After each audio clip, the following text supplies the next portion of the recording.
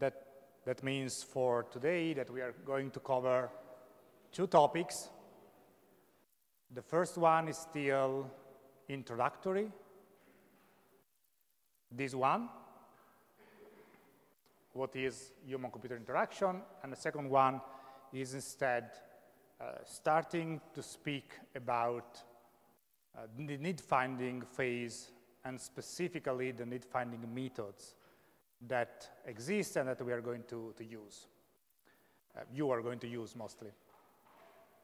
And we will start today, and then we will complete next week the speaking about need-finding. But before that, I need to give you a clarification and a thing that I forgot last time, that is practical matter, nothing really strange. So the clarification came from a question that I received on Telegram privately a few days ago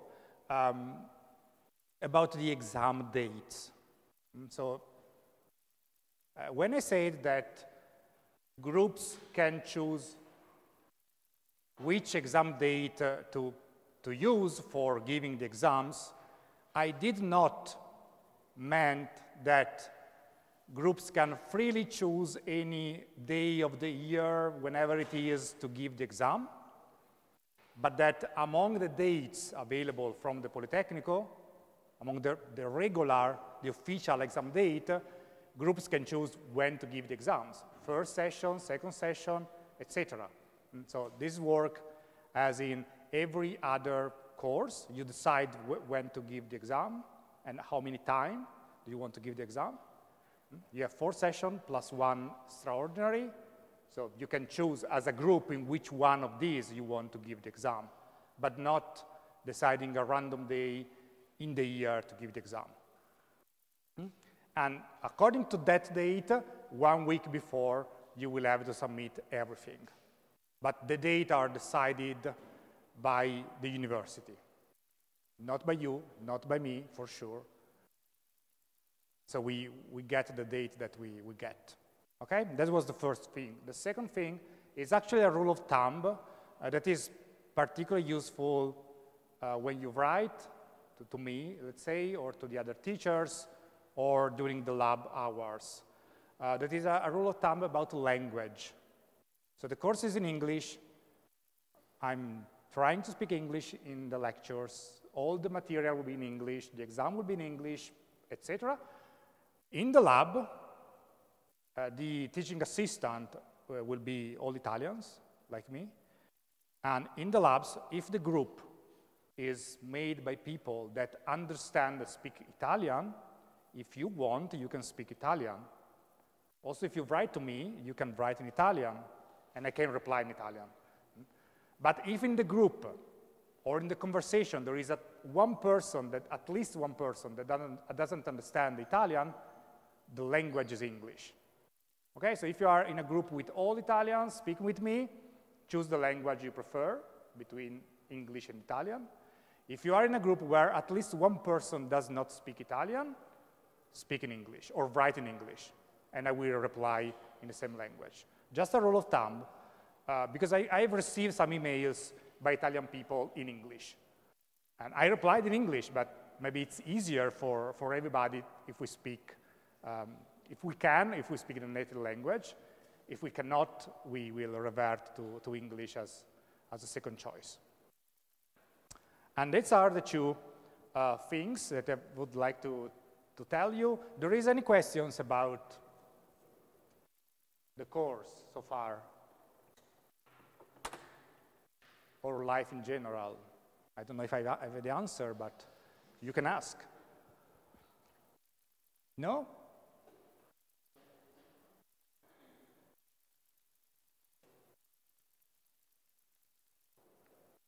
I don't know if it's good, but it's fine.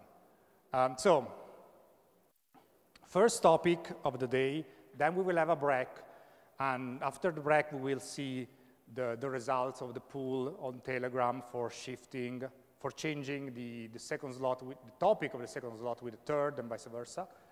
But now let's speak about what is HCI. So what we are going to cover in this class is an introduction, still an introduction, not to the course, but to the field. And in particular, we will see what is HCI. That is the reason why we are here. We will get in some mindset already that will be useful for the rest of the course and for the project. And we will speak about usability. That is a critical concept in all of these. We will also have a little bit of overview of the interaction design processes or the design processes in general, and we will see a few of them very quickly just to let you know that they exist and they are different and with pros and cons, and we don't follow basically strictly any of them in this course. And then we will speak about a little bit of what we mean with the human-centered design process that instead we are going to follow in the course. So what is HCI? So we know that HCI means human-computer interaction. We know that probably it's a mix of concepts. If you see in these slides, there are actually a lot of words. Let's start from the first gray ball, devices. And so human-computer interaction has also to do with devices. Devices are the one that we are going to use, or we use to get information, or to input things into a computer system. Devices are very different and require different user interface, different rules. So for instance, which are these, well, I can ask you instead of speaking, which are two devices that came to your mind for human-computer interaction? Are physical devices. Okay, too many. One at a time. Yes. A mobile phone, more or less. I will specify better. Other? A wearable. Others?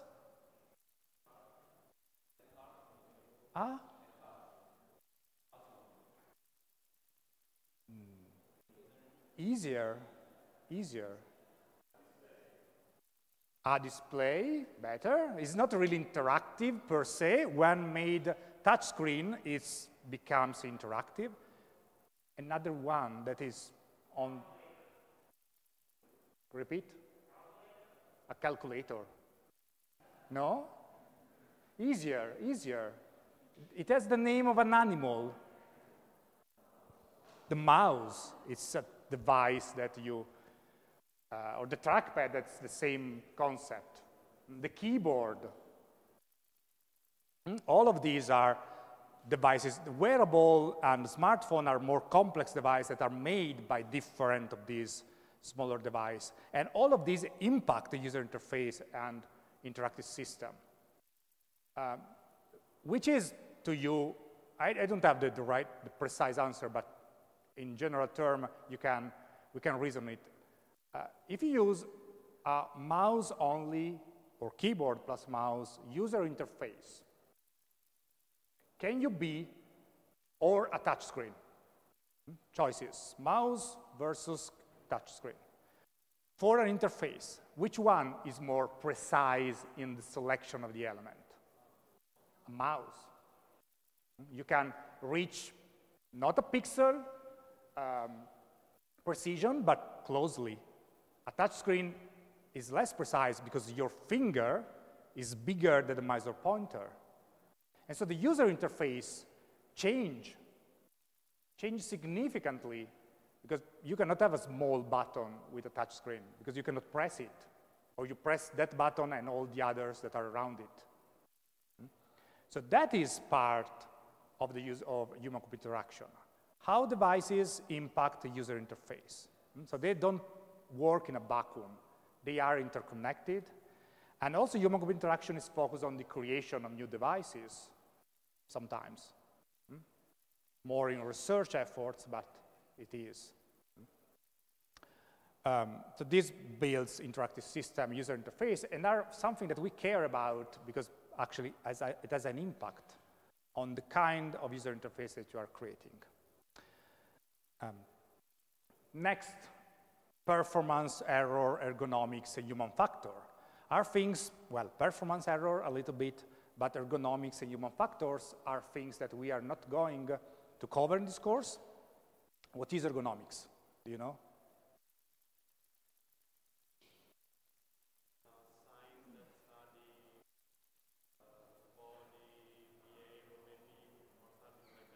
It's a fine definition. It's a right definition. Not maybe right, precise, but it's enough. It's a science, a subfield of engineering, actually, that pertain to mechanical engineering mostly.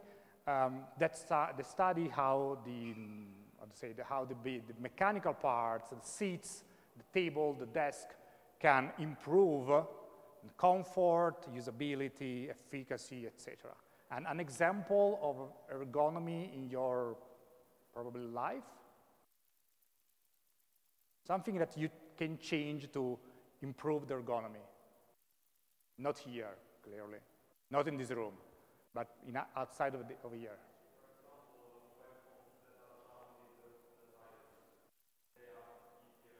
To grasp, that could be, yes, but there is something not technology related.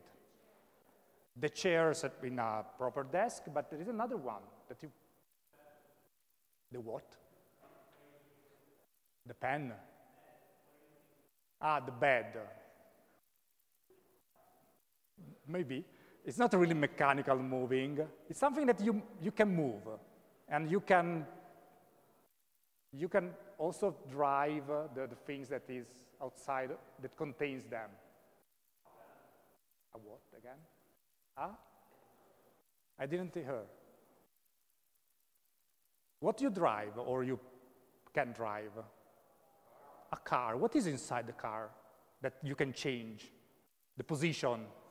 The seats. The seats are a great example of ergonomics. Again, it's something more close to mechanical, because you change the inclination, the position. In some fancy, expensive cars, you can also change a part of it to be more comfortable, but also to increase performance and decrease errors.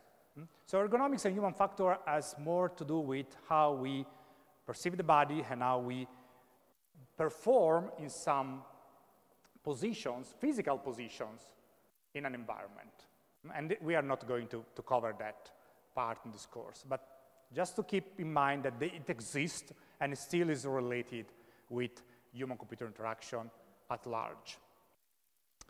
And then here in the bottom, you see three laser pointer, three dots. Well, one is human-computer interaction that we are trying to define today. That means humans, let me say in this moment, interacting with a computer. So the two ends of these, the two sides of these are humans and computers. In some field, also related to computing, this is mostly called the human-machine interaction. So if you speak with people that do robotics, they probably use human-machine interaction, not human-computer interaction. Or automatic system, automatic control. Why? What's the difference to you? Why machine versus computer? What's the difference?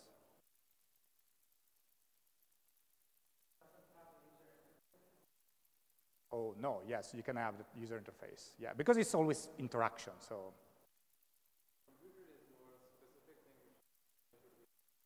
Yes, computer is a more specific thing. Machine could be any machine. You can have zero electronic, zero computer science, but you have a lever that you have to press or to pull, and it's still a machine. Even if it's not electronic-based, even if it's not computing-based, it's still a machine. You have a user interface. So let's define user interface. What is a user interface? To you, your personal definition of what you mean for user interface.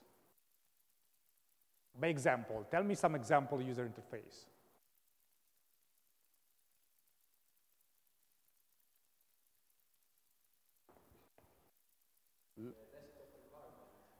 The desktop environment, it's, yes, let's say the desktop environment of the computer is a graphical user interface. It's a user interface, it's fine. Then other examples. Windows still graphical user interface? Yes.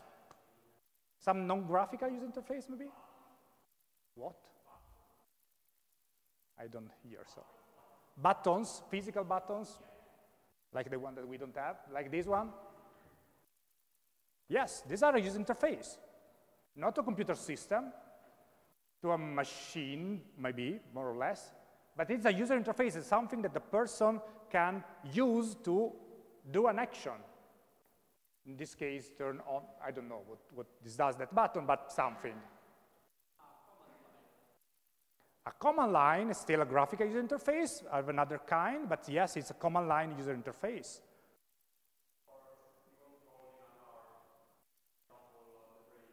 Yes, controlling the cars are user interfaces for the car, the brakes, the lever, the buttons that you have in a car. And all of these are using your sight and using your hand. Something that doesn't involve your sight and your hands.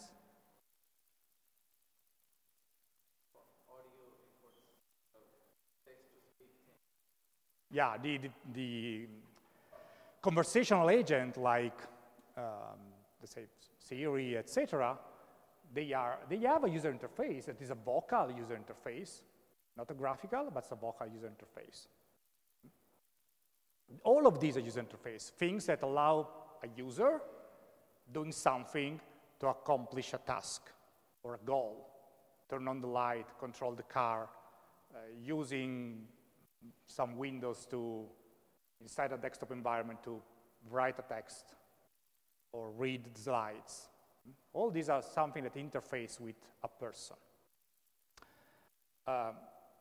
Okay, and then there is, so machine is general. And so all of these are user interface.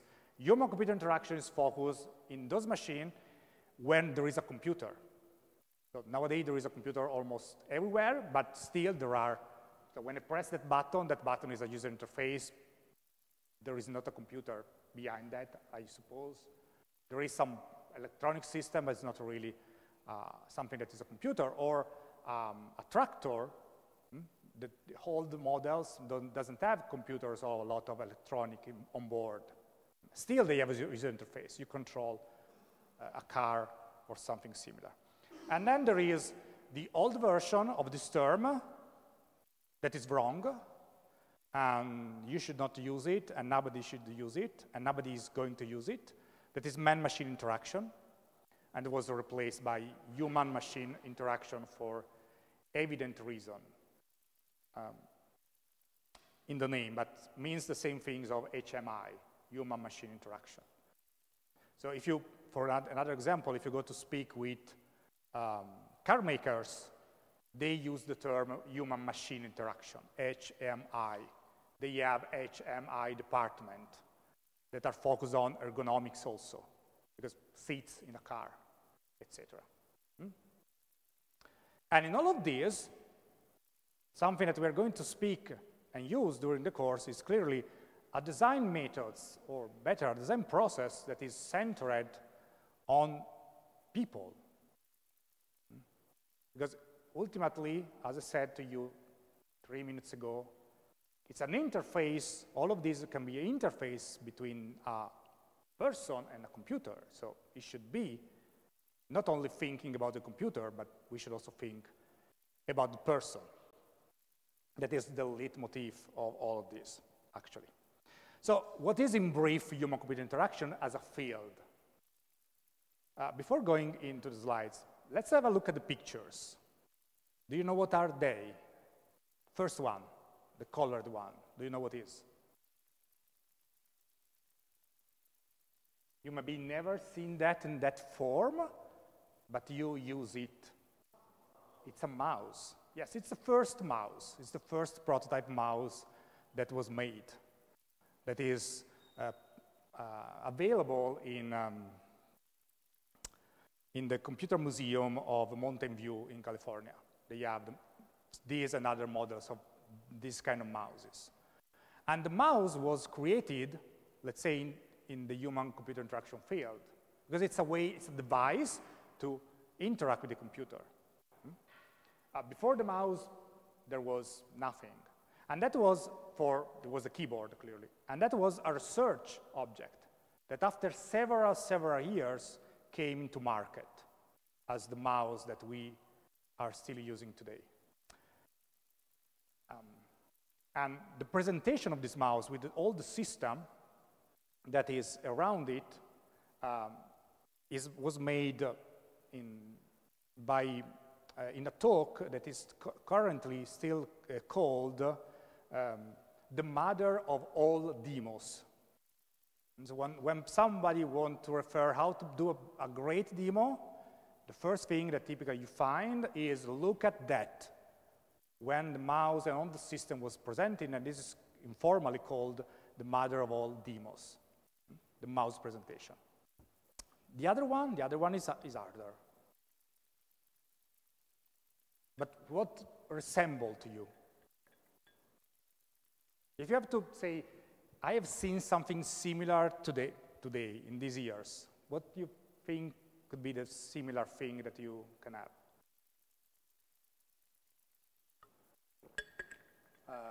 Yeah, there is a keyboard, but there is also that large square.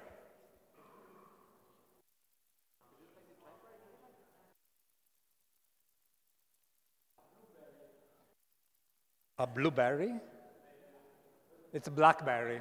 Blueberry, you eat a blueberry. No, it's not. Yeah, it's a remember, yeah, because they have the keyboard, but something more, let's say, this century. This is something quite old, but what is something, this is, yes, it's quite old. What is something that you use today? Some of you have on the desk. It's like a tablet, yes, like an iPad. That is called the Dynabook.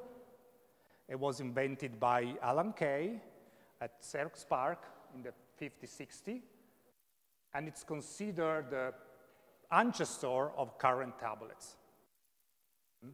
Alan Kay, just to give you, to let you know who he is the one that was in the group that invented the object-oriented programming as a paradigm. So they created the first object-oriented programming language at Xerox PARC. And they also focus on this as a tool for learning computing for children. And you have to think that computers back then weren't like this one that we have, were bigger, more costly, bulk. So that was really something that was innovative for that time. And also that is coming out from the, let's say, research in human-computer interaction. In this case are two devices, physical, but clearly the Dynabook also has a software inside that should be usable with the keyboard in that time. Because they were limited, let's say, by the technology that they had. But they still did all of this to improve human capabilities. In the first case, more in a performance, work-oriented. In the second case, for learning and children. But still, they had a goal. So, outside of the picture, what is human-computer interaction as a field? Is, first of all, as you can imagine, a multidisciplinary field. It includes computing, it includes electronics, it includes psychology, because people, computer scientists or engineers in general are not the best people to speak when you have a people problem, typically. So you get the involvement of psychology. And originally, the bulk of the field was actually psychology and computer science, then was extended to other disciplines. Sociology, lawyer, etc., for ethical problem, for multi-people environment. So not just one person interacting with a computer, but groups of people interacting with one computer, etc. And as a field, so first of all, it's multidisciplinary. And that means that many of the techniques that we have in the field came from different areas, came from different perspectives, and are found in that, also in those fields, individual field. And some of them also are shared between subfields of computing. So for instance, the empirical software engineering parts, that is software engineering, but it's empirical, shared a lot of methods with human-computer interaction. They do things slightly, they tell things slightly different than we do, but the methods are the same. And all of them came from other fields originally. So it's multidisciplinary, and the goal of the field is the design, the evaluation, and implementation of interacting computer system for human use. And we find again design and evaluation and implementation that are three of the things that we mentioned last time. We want to design a system, then prototype it, evaluate it, and iterate. And clearly, human-computer interaction also studied the major phenomena surrounding the design, the evaluation, and the implementation of such systems. As I said, it involves two entities, people and a computer, that are interacting, meaning they determine each other's behavior over time. So it's not a folkloristic notion of interaction, like two entities speaking, but it's framed in terms of the person as a goal that want to reach using a computer, and that goal is then transformed in one or more tasks to be done.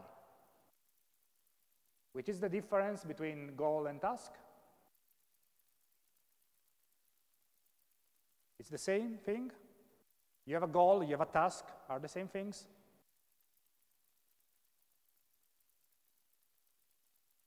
So it's binary answer, yes, no.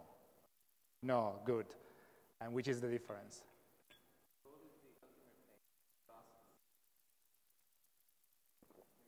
Goal is the ultimate things, right? Yes, and task, sorry? Small things that you do. Tasks are the small or not so small, depends, things that you do to reach your goal. So let's frame it in something that you all know. You want to enroll to an exam, and that's your goal. You want to enroll in an exam. How do you enroll in the exam? Is the task. The answer to that question is the task. So the goal is, I want to, very simple goal, not a very ambitious goal, is I want to enroll in the human-computer interaction exam. Which are the tasks that I need to do on the Politecnico website to enroll to an exam? Well, open the web page, log in, click somewhere, then select the course, then click somewhere, etc. And then receive a message, say, I don't know if you receive a message, but let's say that you receive a message, say, enrollment complete, or you are enrolled to this course, or whatever. All of these are small tasks that allow you to complete your goal. And we will frame, especially for need finding and especially for synthesizing the outcomes, things in this way. We have goal, we have task. And all the interaction is about goal and task. This is a repetition, sort of, more specific about the multidisciplinarity of HCI. Clearly, we will focus on the computing aspects mostly. But actually, there are so many other disciplines that intersect, and these disciplines are more and more every year. And so there is psychology, ergonomics, so mechanical engineering, sociology, business. There is also business economic needs. If something works, probably is also profitable and the company can continue, etc. Graphic design, how things look, not only how things work, so also how Do you use colors, etc.? Technical writing, help guides, commentation, translation between a language and the others. It's all part that is clearly related to this.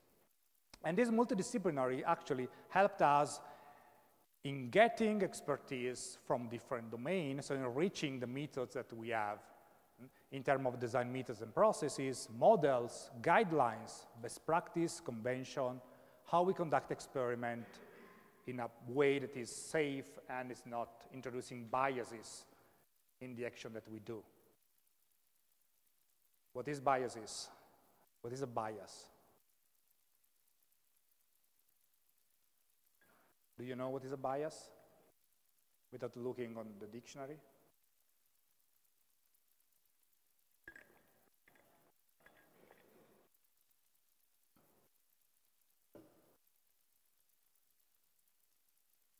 Okay, again, it's a binary answer, yes or no. Do you know what is a bias? B-I-A-S?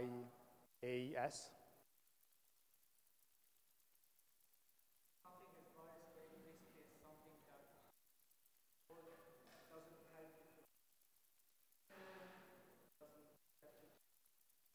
Something that is not objective. If something is not objective, yes.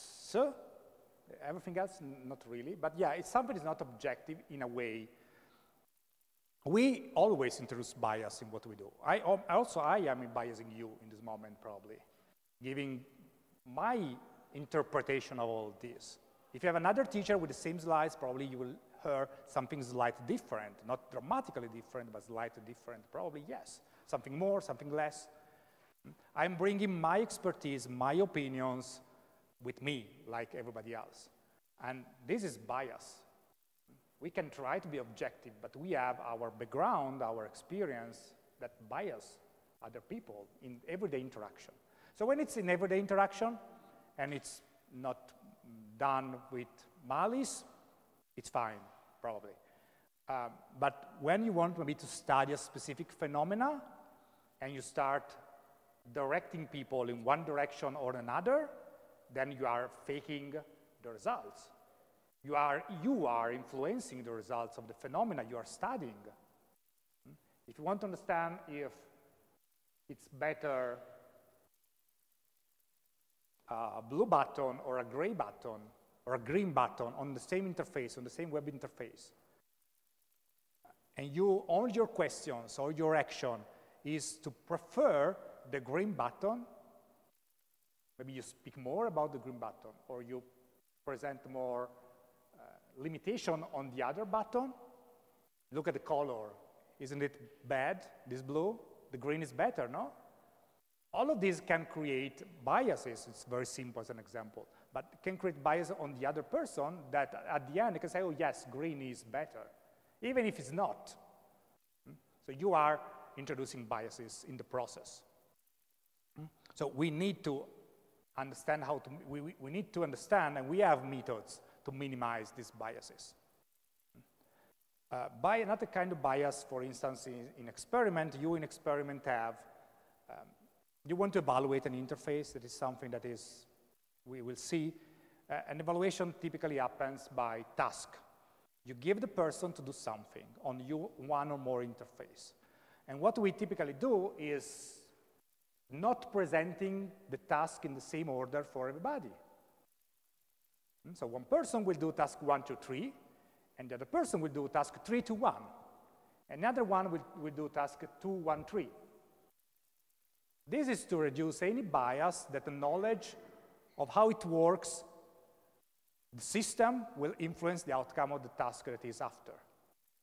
If everybody has the third task at the end, everybody know how it works by 2 tasks that are before, and the results of the third task, you cannot say that is independent from the previous 2.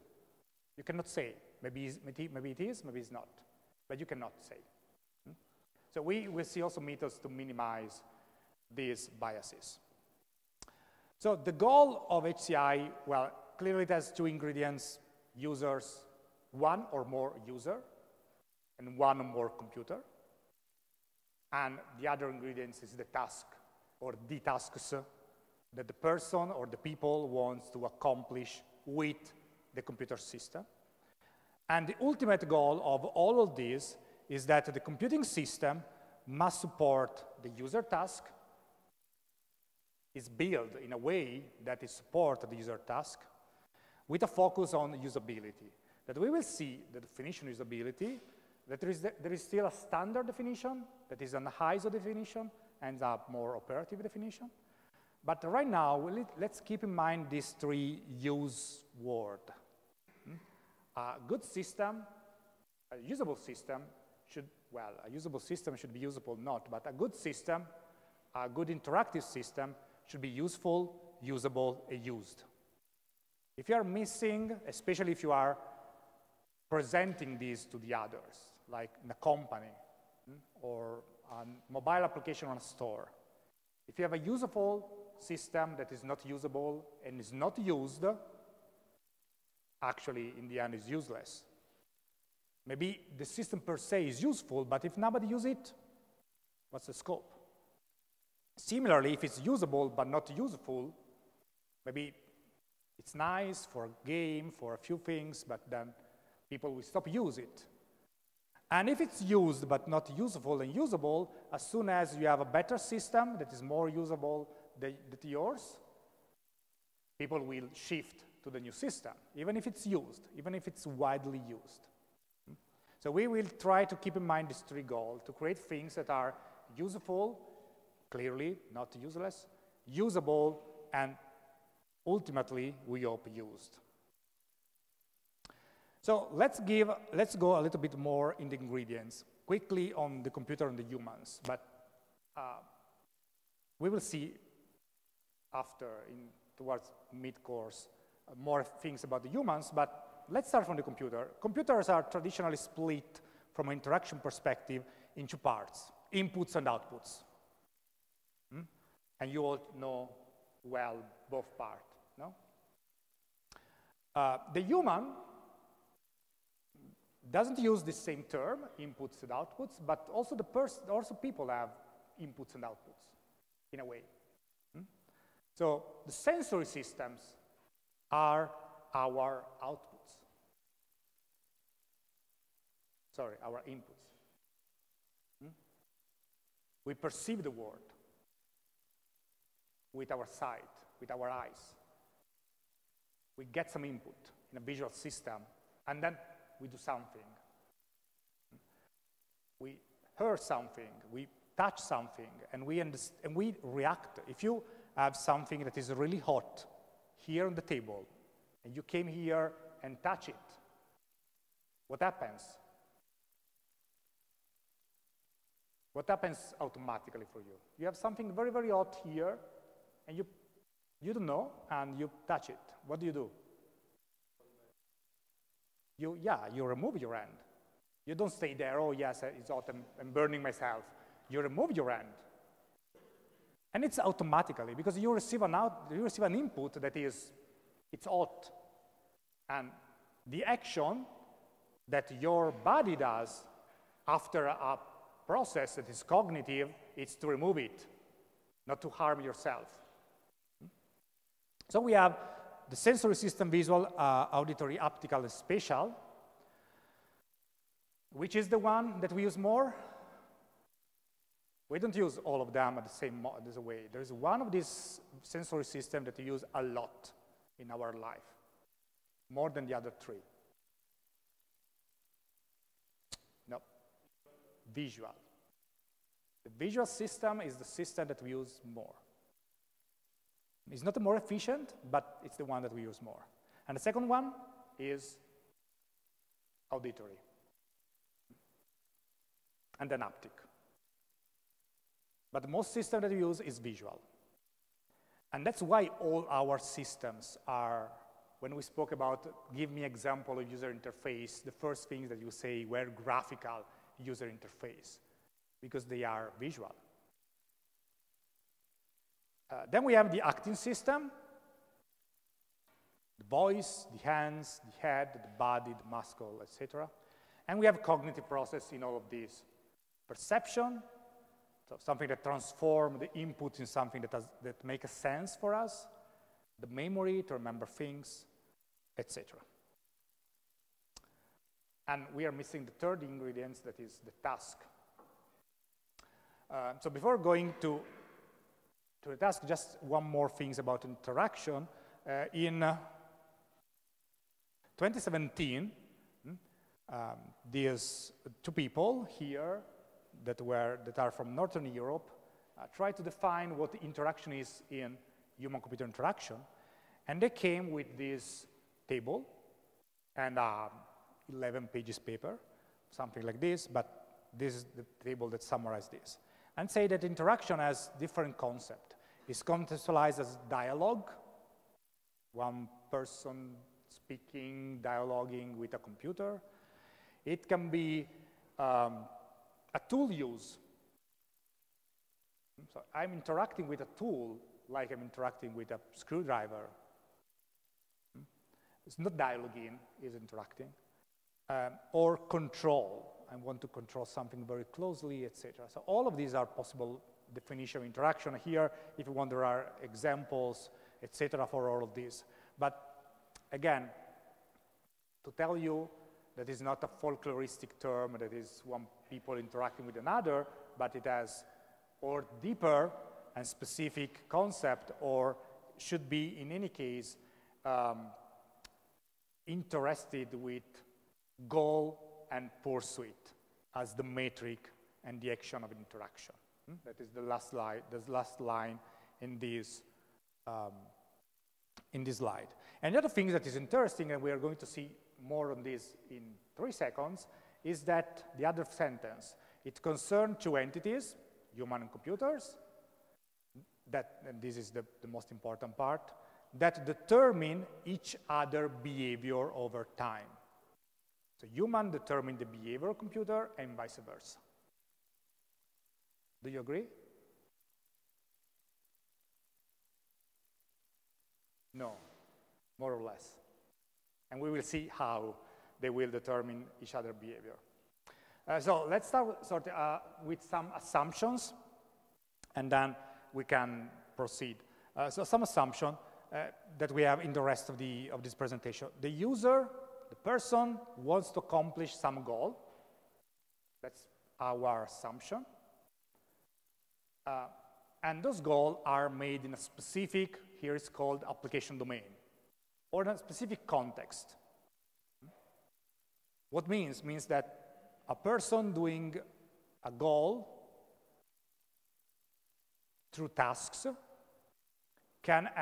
are influenced by the application domain that is specific, and also by the context. Imagine that you have to do an application for doctors, for medical doctors. Or you have to do an application for children. Or you have to do an application for people the same age of the doctors, but doing developers, video makers. The domain in which the application is clearly different. It has an impact on what you put in the application, what the application can do or should do, or when it can do, how many errors you are accepting. If it's something for a doctor in the surgical area, maybe that should be really 0 errors, not introducing errors, not introducing noises. If it's something for a video maker, maybe some errors are acceptable. Not dramatic errors, but some errors can be acceptable. And think about language. Maybe in a medical environment, there are specific terms that maybe the doctors knows and use it. And it's normal for them to use that. That it's clearly different from the term that you use, even for indicating the same thing.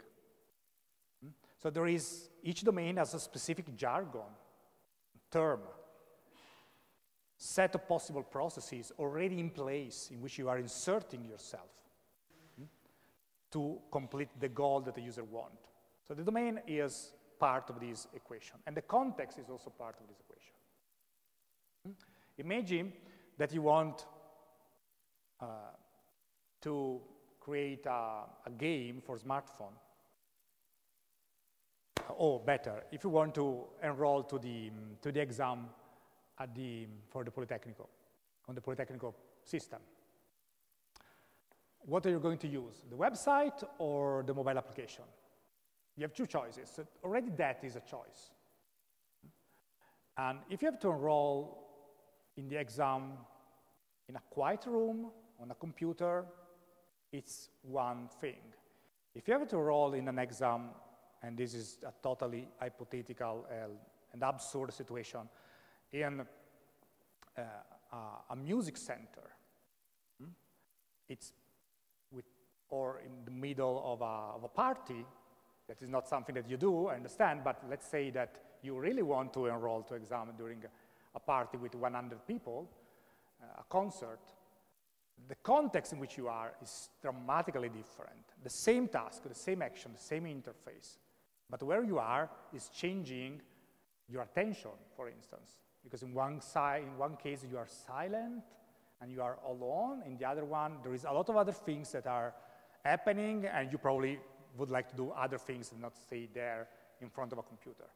And similar if you want to do it on a smartphone. If you do it on a smartphone outside with the sun is one thing. If you do that outside while it's raining heavily is totally another context in which you are. So context has also an impact on the same goal and the same user and the same interface.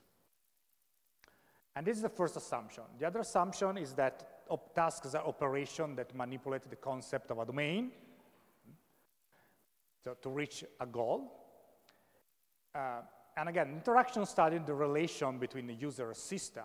And a system is an assumption that is what we consider that possess a state and speak a language. That is a system language. And the person also has a state, also speak a language. That is his language or her language.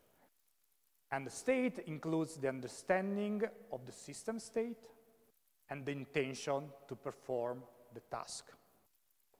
And all of this was simplified and put in picture by Donald Norman with this model of interaction in the 80s, more or less. Let's say that, try to depict that. On one side you have people, a person, and on the other side you have a system. And the system has an output and input system. And there are two arrows. One is the evaluation that go from the system to the user. When the system does something, we immediately evaluate the state of the system. So if you, again, open your page on the Portale della Didattica, you evaluate if that page is the right one or not, according to the task that you had. And then if everything is fine, you will probably not notice and continue, but if the page is as wrong layout, strange layout, you notice something, you want to do something different. And this is the evaluation.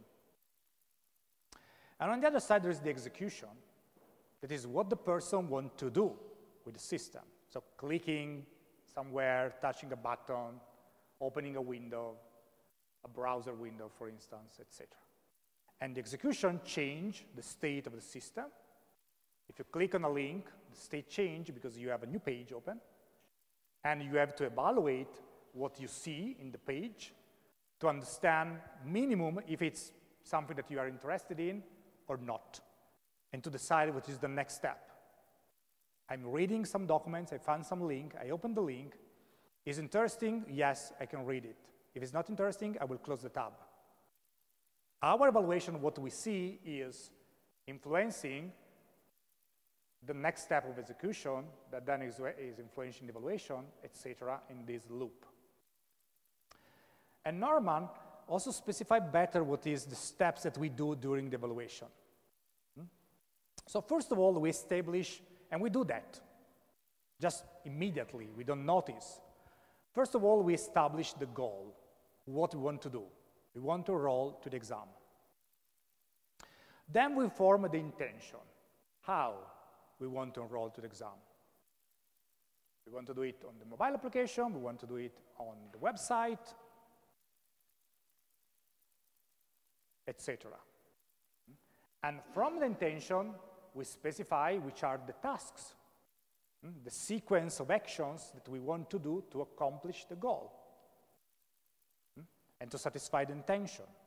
So, what we decide? The website, okay, so we open the browser, we type didattica.polito.it, we press login, we insert the username and password, we press the button, etc. All of these are tasks, small or big, that you want to see, and they specify the action sequence that you do. And Norman said that you don't, not always you do the action, but before doing the action, you specify in your mind which are these actions, at least the first one. Okay, I need to open the browser, I need to type the address, I need to log in with username and password. Oh, I don't know what is my username and password. Let me check somewhere else. All these set of actions are actions that we specify in our mind and then we execute. And we execute in a millisecond. It's not something that took hours. But we always do these steps. And on the other side, in the evaluation, we did three things. We perceive the system state, we see the result. We interpret the system state. There is something that looks different. I perceive it, I interpret it as wrong or right, and then I evaluate the system state to proceed with the next step of execution, or to stop it and say it's not working. Let's do other thing. But if it's working and it's fulfilling our goal, we continue in this loop. And the distance between the user and the system in this process is, Norman called them gulf. We have a gulf of execution and a gulf of evaluation. A usable system has smaller gulf of execution. A bad system has large gulf of execution because it asks us more effort to establish the goal, to form an intention, to specify the action sequence, and then to re-specify the action sequence because it's wrong. And then the result is something that we don't understand, so we try again. We see a strange error, we don't understand. So it's more cycle, it's more difference, more distance between the two parties. Well, this is the same thing in the original normal diagram that you can find in his book, but it's not really important. And then it's the concept in this case that's important. And then other two people create an extension of this model in which just they make explicit the user interface. It's exactly the same model as before, but they made explicit the user interface. Why? Because we work on the user interface, mostly. Yes, there is a system that does things, but here we are interested in the interface between the user and the computer. So the fact that when you enroll to an exam, there will be a query in the database or multiple queries in the database, an insert in that same database, etc., is something that is in the system, but it's something that is not necessarily present on the user interface. On the user interface, you will see a button that says enroll here, or whatever it is. And then what happens when you press the button is a system problem, is not a user interface problem. So they explicit that, but it's exactly the same. But they also add three things explicitly. That the user speaks the task language, the system speaks the core language, and the user interface speaks the user interface language. And this aligning these three languages is where the problems are. Because the one that creates a system or creates a user interface not always speak the people language, not the idiom, like Italian or English or French or whatever, but the terms, the choices of the sentences, the position of things is not what the person expects to have, but the system proposes things. So you maybe have experience to be in a website or an application and don't know how to proceed. That is a mismatch between your task language, what you want to do, and the system language. And it's not a personal responsibility. It's not a user responsibility to fix his language or her language. It's the system, it's the user interface specifically that should have a language closer to the task language, as closer as possible. A concrete example, if you see a user interface, a pop-up, a graphical user interface, let's say there's two buttons, some text, two buttons, one is close and the other one is cancel. What you're going to press? What's the difference between close and cancel?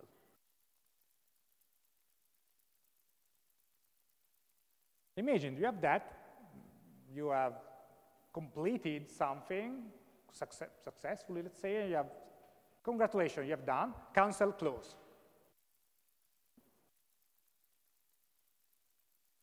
Randomly, you choose one or the other. What do you do?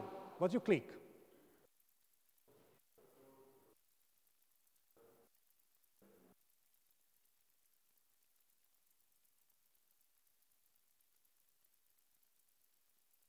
Probably, but all of these, yes, I can agree, but all of these is,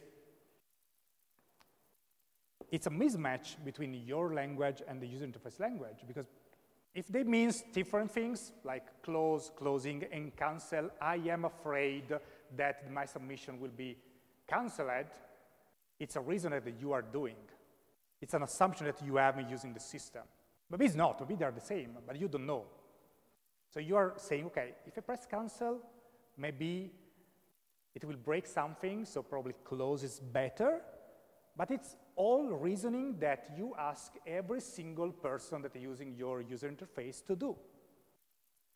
So if they are different, why don't you use different terms? Like, okay, done, or start again, if that is the goal, to cancel the submission and start again, or delete the submission. It's more explicit, still two buttons, technically the same thing, the same user interface, two buttons, just the language is different. And instead, if they're the same things, why you have two?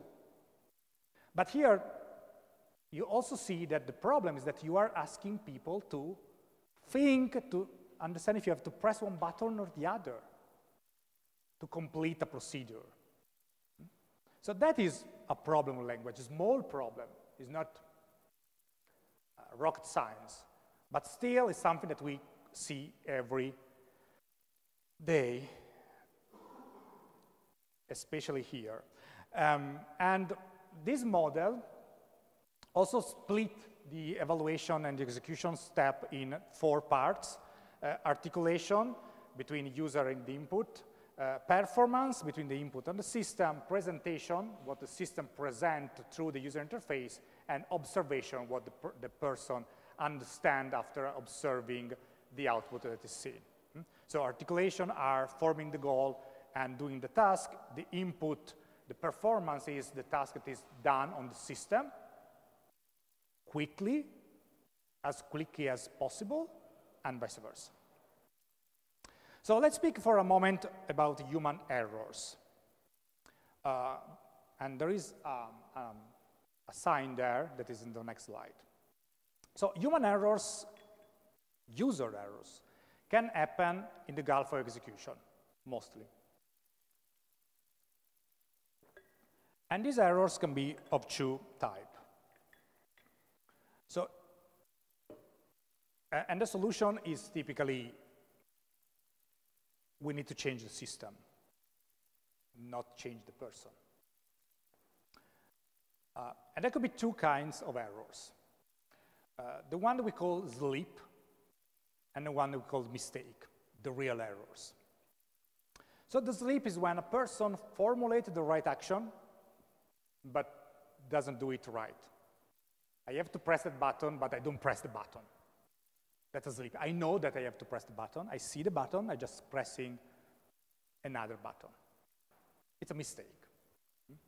So click the wrong icon, or double click too slowly.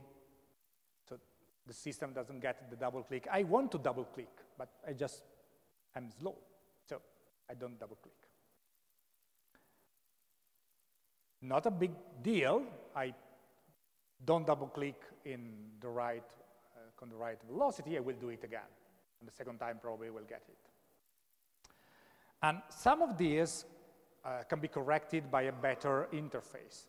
Like if people click the same one button instead of the other, maybe they should be more spaced, one for the other. So adding some space in the middle will prevent the error.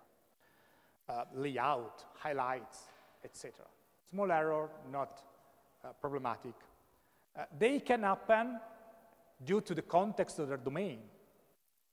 Again, if you are in the middle of great confusion and you have to do something, if the interface asks you to think about, oh, you have to press cancel or close, it's already a mess and you will probably make a mistake. If you're alone with ears, nothing to do for the next hour, etc., you can probably spend more time and calm to do the right action immediately. The mistake instead is when you don't know the system well and you may not formulate your right goal or action. For instance, you see this icon, the lens for zoom, and you want to do zoom, and you click on that, but that is about search. So the goal is I want to zoom in. You identify that that is the button to press, but it's not, because it's for searching. So you know, you learn it, but you have to do it again. In this case, we say the user mental model is not the same of the system mental model, the system state.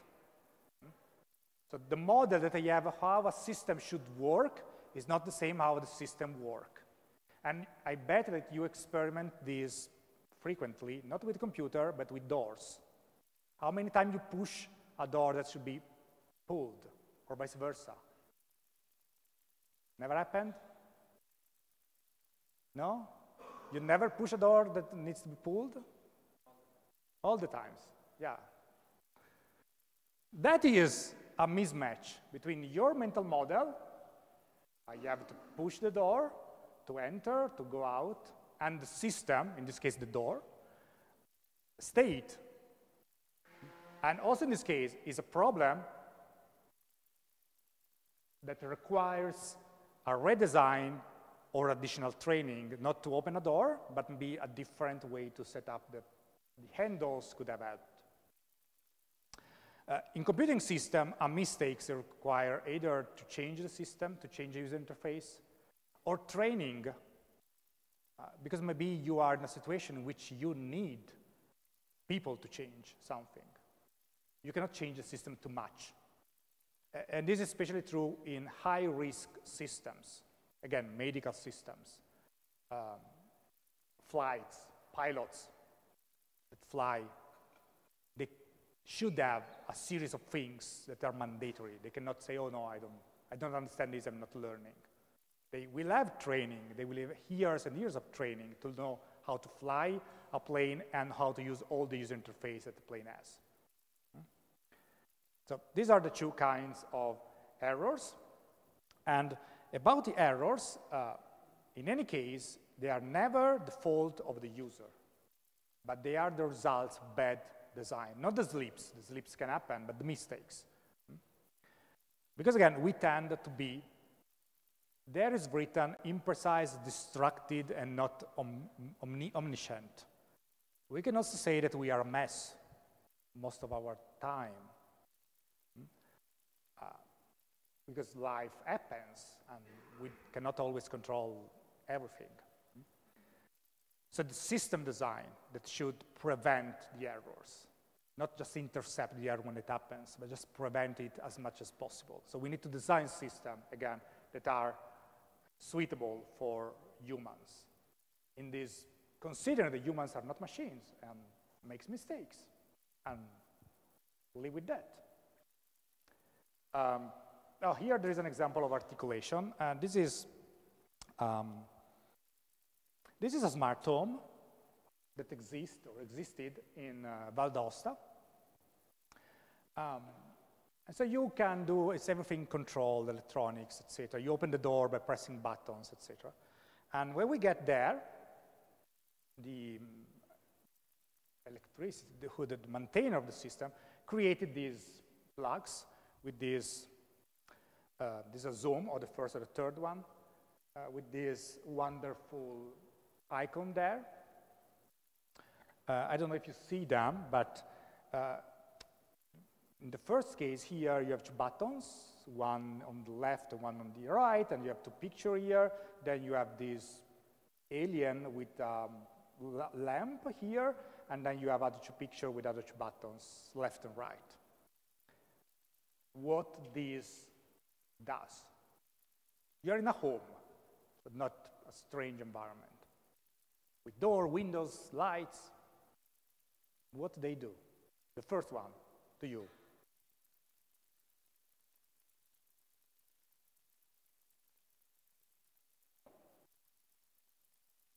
I can describe the picture. It's a home with a door that is almost open, and the other one is the same home, the same house picture with a door that is almost closed.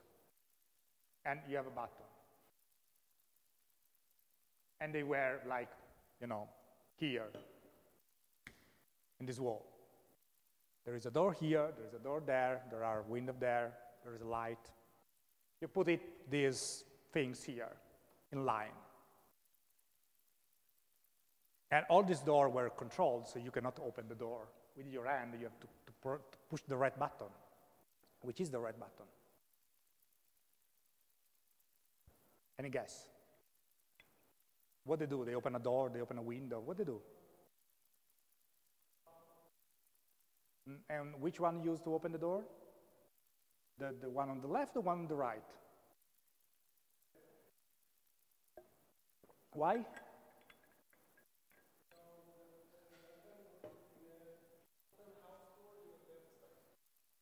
And are you sure? You can. No, we cannot test it. Because you say it's slightly open, and so it's to open more. Because it's on the left. But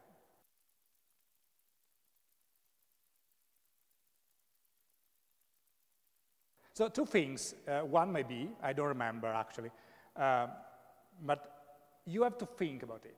You have to interpret the icon. And then if this is here in this wall, and I ask you which door this open, this one or that one? Good luck. No, there is not another one there. There is just one here for the entire room. So that is very nice. So that opened the door. I don't remember which one, open and close, but you have to think about it. So, okay, this is slightly open, so maybe it continues to open. But other people can say, no, this is open, so if I press it, it will close it, because it's already open. So it's discussion. So how it was solved, so the other one with this sort of alien, I don't know what is this, with this lamp, was a control for multiple lights. And this other here, what is to you? It's a square with an arrow on the left, and the other is a square with an arrow on the right, split in the half. What can be? It's a sliding door, and which one open and which one close, we can do the same discussion as before. And which door? Because again, we have more than one door. So how they discover, to you, how they discover it? They press all the button and see what happens. Yeah. And since they don't remember, so this was a house built for people that get car accident, and needs support for living for a period. So we are on the wheelchair, and they cannot move autonomously. So this home was all a smart home to help them. And there was a bed that they were moving electronically, so everything was. So it's not that I learned because it's my house, and then I know and I remember. But they also have people that go around.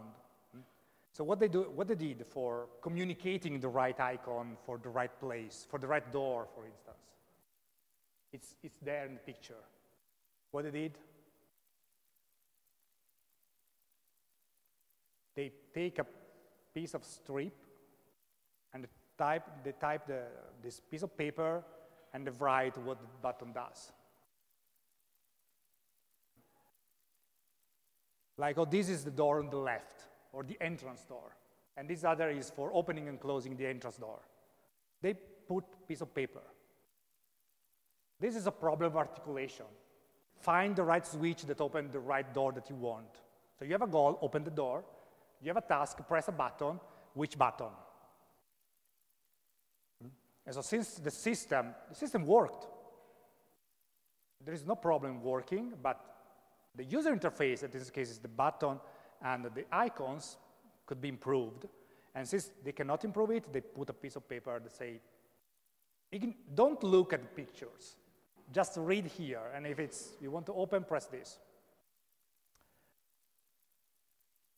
Don't make me think. It's the title of this book, but also a good rule. When you have to think more than 1 second on the user interface, there is something wrong. Problem presentation. Do you know this? You know this. Now, this is the advanced style selector in Word. So let's focus on the last part, because the upper part is fine. The last part, effects. Here we have a problem of presentation. So imagine you don't know English. There is a square and there is random letter that you don't know what it means. Which is the meaning of this list of squares in a user interface? What you can do when you have those in a user interface? You can select one or more. This is multiple selection, right? You can select the first, the second, the third, the fourth. If you don't understand, you expect it to behave in this way. For all the 7, but they don't in this case. You cannot have a sentence that is contemporary, superscript, and subscript. Cannot. They are mutually exclusive, the last 2. And similarly, you cannot have a single strikeout on a word and a double strikeout on the word. Or either it's single or it's double. It cannot be both. And also here, or is small caps or is all caps. It cannot be all caps and contemporary small caps. So this is a problem of presentation. They could have organize this in a slightly different way. They work, again, if you click on strikeout, and then you click on double strikeout, the previous one, deselect, and the second one is selected. So they work as intended. But if you never see this, and you don't know, you can try to select everything, and then you say, no, why is not working?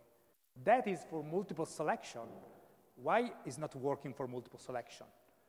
And actually, it is, because you can do strikeout, superscript, and small caps. So it is multiple selection overall, but not at pairs. This would need a redesign of that part of interface. Only that part, not everything else. And this is Microsoft Word, not the application made by 3 people yesterday. So even those products has this, and it's generally well done under this perspective, but they still have some nice things that allow us to put them in the slides.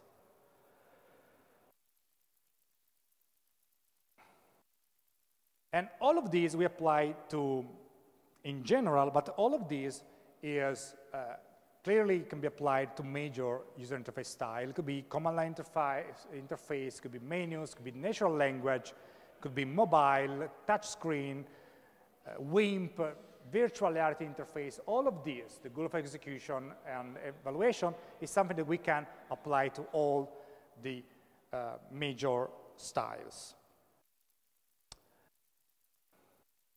Okay, before doing the break, let me finish quickly with this. So we have, in human-computer interaction, a few processes. Some more old, some more modern, some more easy to use from novices, other more complex. So one of the oldest but still use is process for design is the user-centered design. That is demonstrated that in case of software project, it avoids the risk of a software project failure in terms of improve 50% of the errors that you can have, so not a few. And the user-centered design takes the needs, the wants, the limitation of the current end user, and try to consider that in each phase of the design process. Each phase, from understanding to prototyping, etc. The problem is that in each phase with the user-centered design, you have to involve user. You do a first prototype, user. You do a second prototype, user. You make a decision, you have to involve users. So you can understand that maybe it works for a course, but let's say, in a company, this is a huge waste of time, because in every step you have to include users. So it works, it has benefits, but has also drawback. And how many users? Is 3 enough? Is 10? 100 every single time? Different from one time to the other? So this is a process. This has benefit, but requires a lot of effort to be used.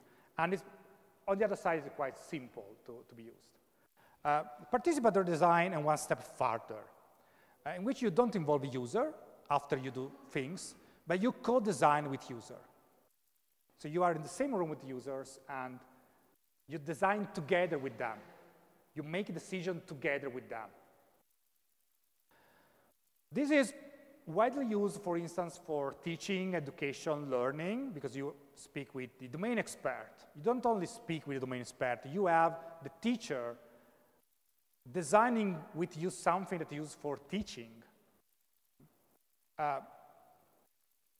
And with a series of methods, this is more, let's say, this is more sophisticated, the user-centered design, but need to have a certain expertise from your perspective as a designer or as a researcher that wants to understand what to do, how to design, because you have to always keep in mind that you are the designers, the creators, the developers, they are the users. So even when you co-design, you have to interpret their wants and their needs and their design to put together something that then is doable, because they don't have the technical knowledge or the expertise to do that. They know well their part, and you should know well your part. So the balance between these two figure is something complex. It's not something that day one, let's do participatory design. Day one, let's do user-centered design. That is easier. Less risk in the sense of errors. Then there is agile interaction design. That is a mix between the agile family of methods and inserting human-computer interaction in the process. So the key idea is that it's an evolutionary development, as in the agile framework. So you have a rapid release cycle, strips of 1-2 weeks in which you do design, etc., and then you iterate again, very quick release cycle, and require fast usability inspections, fast methods, because you cannot stay 3 months understanding user needs, because your cycle lasts 1 week. So in that week, you have to do everything. And then maybe you have to redo that or to change that in another week. But it's applying these in the agile methods. That is already a methodology, and this is fine because maybe a company already has processes in place, and you want to insert human-computer interaction within the project, the process they already have, not to destroy the process that they have, they're working. Then there is design thinking that is, let's say, more popular nowadays, together with service design. As design thinking is, again, iterative process, prototype-based, user-centered-based, as every other processes we have seen. But differently, they also do 2 things that are different from the others. One is emphasize they put effort in understanding emotions in the process, to empathize with the people, not just getting the people as a source of data, but also empathizing with them. And also in the ideate phase, that is the third one, they try to create ideas and to challenge existing assumptions. So to create something that is disruptive in a way.